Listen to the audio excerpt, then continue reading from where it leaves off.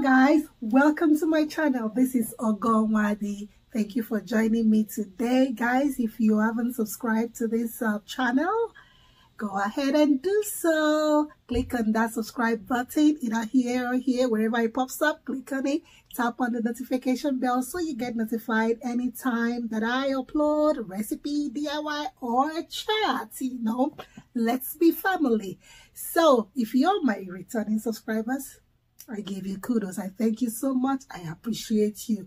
Today, it's a different thing. I have somebody here that we're going to talk about a beautiful topic that is very important. Her name is Onyi Ogadinma. Hi guys, my name is Onyi Ogadinma and I have a YouTube channel where I tell you guys lots of things about YouTube support and lifestyle vlog, talk and hair tutorials. You can hop onto my channel so that you'll get the full gist, on how to build your channel as a upcoming content creator and other fun stuff and exciting things over there in my channel. So I'm going to be waiting for you guys over there while I shift the button to Ogo Nwadi. I'm going to leave a link below. Follow her. If you're not following her, subscribe to her. She's a great content creator. You're going to learn a lot from her, especially if you're a small YouTuber or beginner. You need Onyi Ogadinma in your life. Go ahead and check out our channel. Today we're going to be talking about how to treat kids or people with disabilities. I hope you're going to learn a lot, and I hope you enjoy. Click on that like button, share us out with your world. Let everybody learn how to treat these wonderful people that God created, and watch other of our videos. Like I said, it's Onyi Ogadinma and Ogo Nwadi's collaboration. Thank you and stay tuned. So guys, I'm going to start off my point by emphasizing on this particular word. We need to stop treating people with disabilities as less than human. Why did I say so? People with disability, they are also created by God. Just the way I was giving birth to, that's the way they were also born. Just that they, like my sister said, they are special edition. They are special edition. They are special. They are unique in their own way. So I feel we as humans should treat them, not we as humans, I feel everybody should be treated equally. No matter your ability. If you're disabled, whatever you are, we should be treated equally. So let's stop seeing them as less than human, because you will be marveled at what those people you call people with disability or special needs can do. You will be marveled. You'll be marveled at what they can do. You'll be marveled. And God has kept them on this planet for a specific purpose.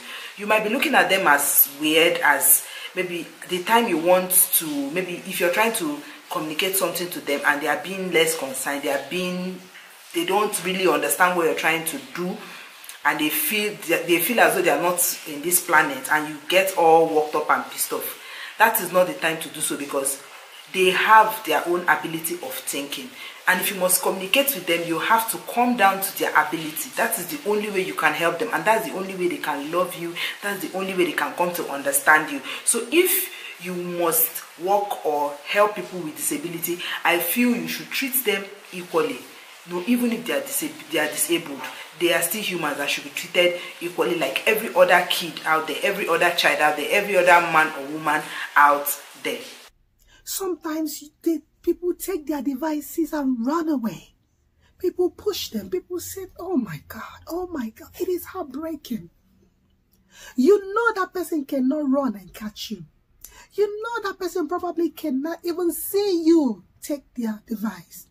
You know that person cannot speak without their device, and you take it and you run away, or you threw it in the floor. It's not a good thing. Bullying, it's a no-no. It's not acceptable. Shouldn't be accepted. And my second point is observance. If you have a child that is special need, if you have someone that you know that this person needs special care, or the person is having one disability or the other, you have to be observant. You have to be observant, because if you're observant, you will be able to communicate with that child. You'll be able to communicate with that man, you'll be able to communicate with that woman. If you're not observant, the person might be trying to communicate something to you. The person might be trying to tell you, okay, if it's a child, maybe you lifted that child up and the child's sandals fell to the ground. The way a normal child will communicate that his or her sandals fell to the ground is not the same way a special need child will do so. So we have to be observant. We have to be observant, and if you're observant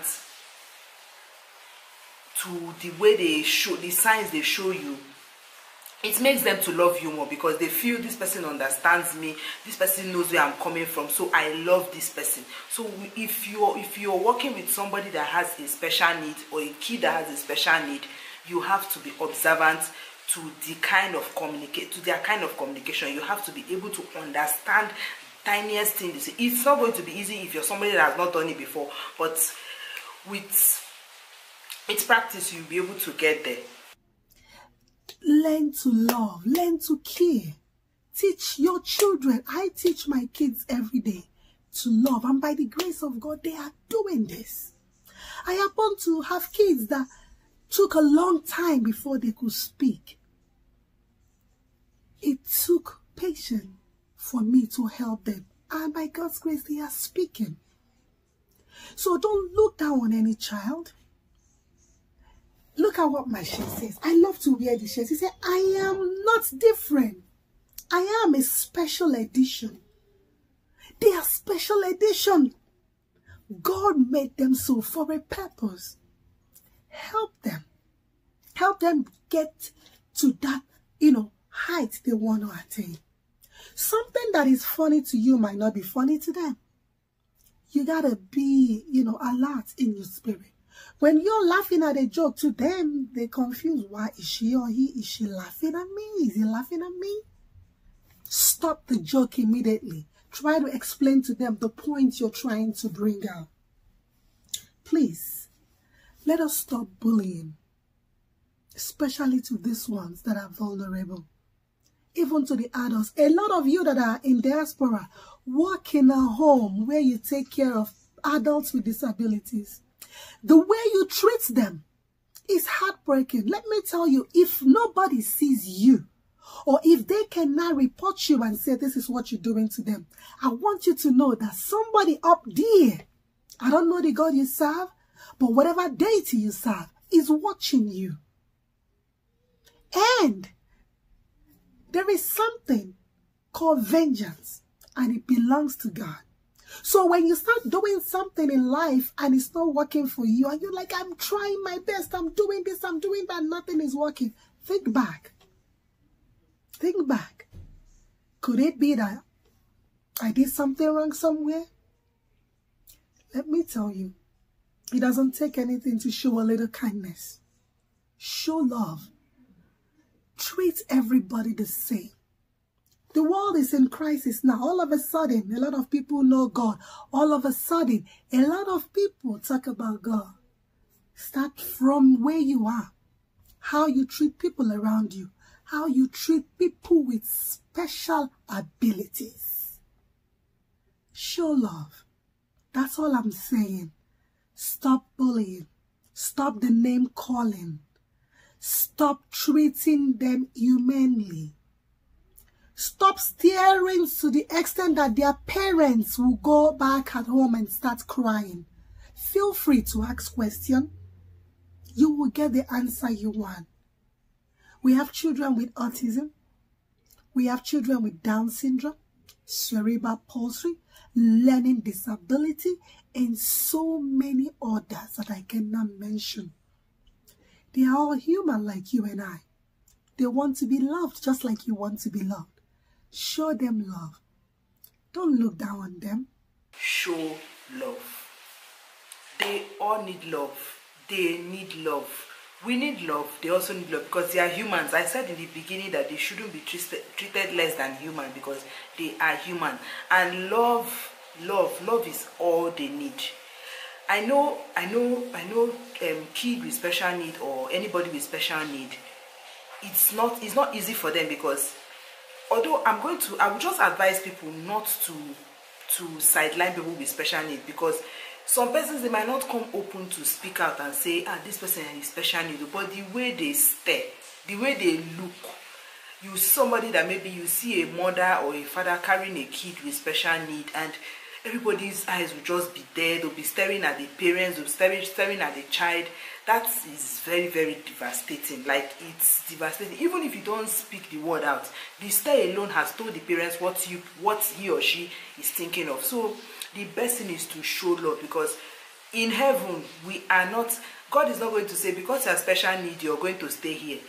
In heaven we are equal in the sight of God. Even, if you like, be disabled in one way or the other, if you like, let your hand be cut off. Just if you're disabled in one way or the other, you are the same thing with the people that are okay, the people that are complete. You are the same thing with them, and you are also complete, just that you are a special edition. So with what is going on around, we need love to conquer. We need love to conquer. So if you're someone that works with a special need kid, or you're someone that has a special need kid, or you're someone that takes care of a special need man or woman or teenager, show them love the best you can, because there is a reward for everything.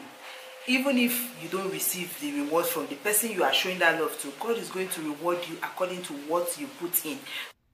Look at their ability, not their disability. They can do much more that you can imagine. Give them the chance. Be their friend. Come on, we can do this. We can all do this.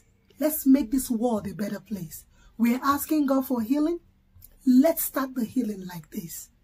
Please, when you see somebody with disability, stop staring negatively. Stop scaring, disgustingly. Show love. Ask questions. Search.